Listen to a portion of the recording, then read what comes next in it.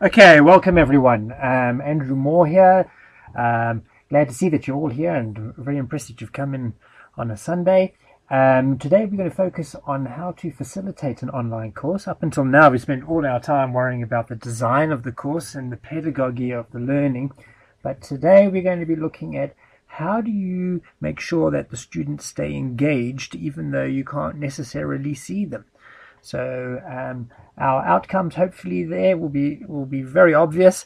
We want you to be able to facilitate your courses during the pilot phase.